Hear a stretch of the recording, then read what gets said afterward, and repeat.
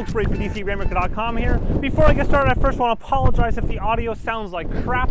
It is windy out here. There's actually like ocean spray coming off occasionally. So if it's like crap, I'm sorry. It's the best I got. Nonetheless, we'll go ahead and do the test anyways. I've got the Mavic Air right there, and it is howling out here right now. So it is about 40 to 48 kilometers an hour, gusting up to about 48 kilometers an hour, pretty sustained at 40 kilometers an hour.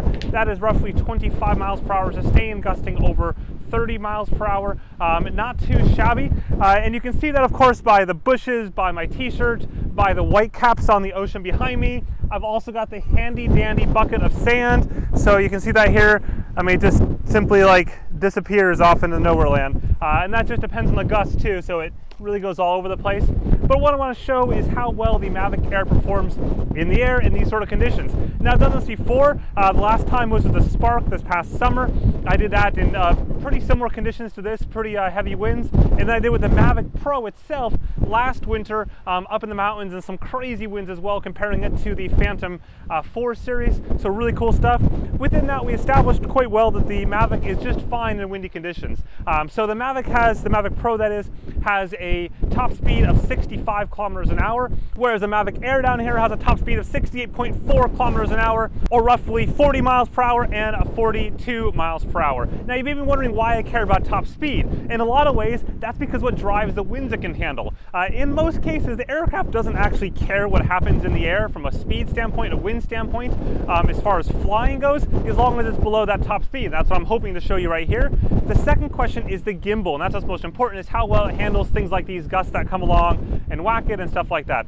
So we're gonna get the aircraft in the air. So here we are with the Mavic Air. I've got it all ready to go. I've got the screen recorded as well, so you can see those high wind warnings when they come up. I'm gonna move slightly out of the way because I know what's gonna happen here is that it's gonna gust this way, or gust this way a little bit when I take off. So we got the props going here. And there you go, you can see immediately it's just kind of figuring out its place in life. The wind's pulling it back here. If I go up a little bit though, sorry, I had to go catch it. It kind of went flying off. So I'm pulling it back now. And now what you would notice right away is that it's really struggling to go forward. And the reason for that is that it's limited in the basic non-sport mode as to how far it goes. The other thing we saw is that right away it sort of took off and didn't seem to catch its bearings very well. You can see I've got a ton of different high wind warnings on the screen itself. But now that it's got its bearings, it's fine. Like, I'm not controlling it, I'm not touching it, it's staying right there. At this point, it's likely using the optical sensors, the downward optical sensors. It's probably just at the edge of those range of that. If I go up a little bit higher here, we'll see if we can get out of that range of optical sensors. So we're over the ocean.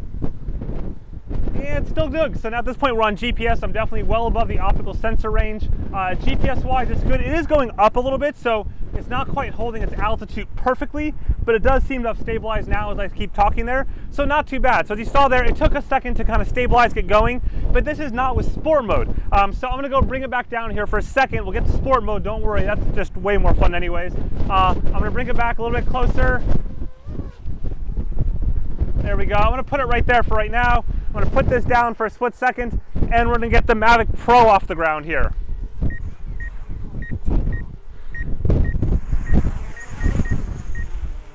So you see it too starts going back. I'm holding full stick forward, and it's just kind of barely catching up.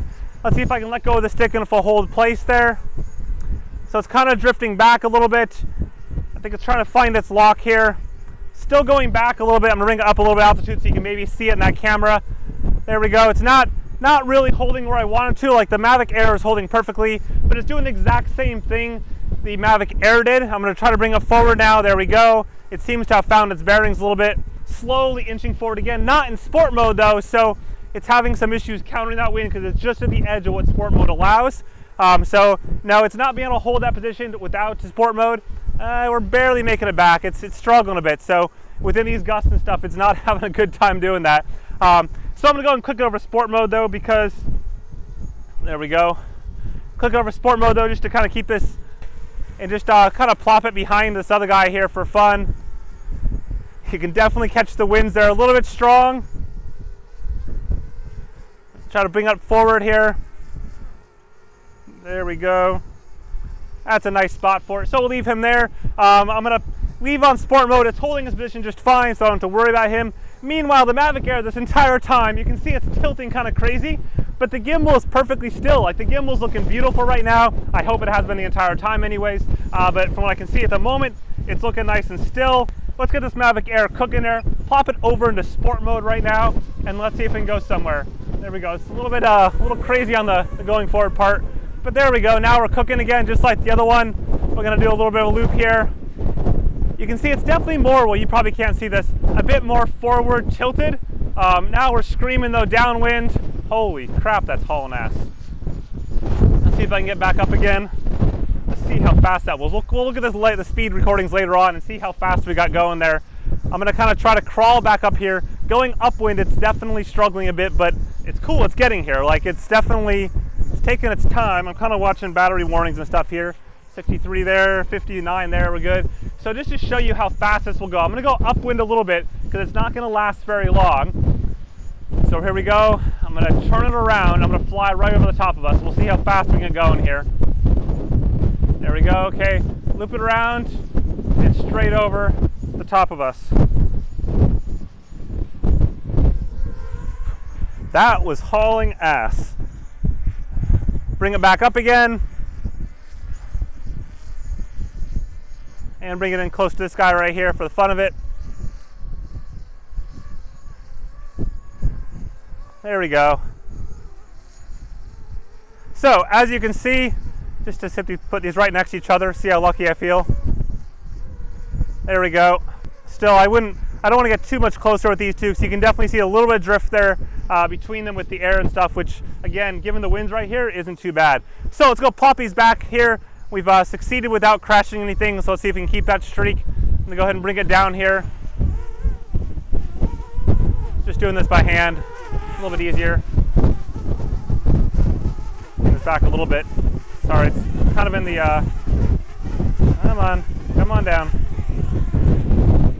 There we go. And then we'll go bring this guy back here. It's kind of a bit more of a tank, but I mean, performance-wise, it's been pretty darn similar. Kind of lumbering in here. The wind changes in the gully right here, so there we go. You saw that as it caught a little bit of a gust there. Still pretty darn impressive. As you can see, no real concerns with the Mavic Air in terms of the wind out here. It recorded just fine, it flew just fine, the gimbal seemed to be just fine from what I can tell here.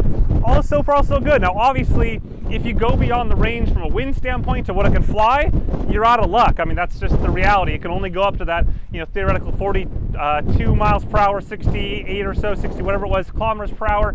If you're beyond that envelope, you're out of luck. Do definitely keep in mind for wind gusts. Anyways, with that, thanks for watching. Go ahead and mark that like button down the bottom if you found this interesting, or the subscribe button. Also, check out the other drone videos I've got on the Mavic Air, the Mavic Pro, all the goodness is up there, somewhere on the screen. Have a good one.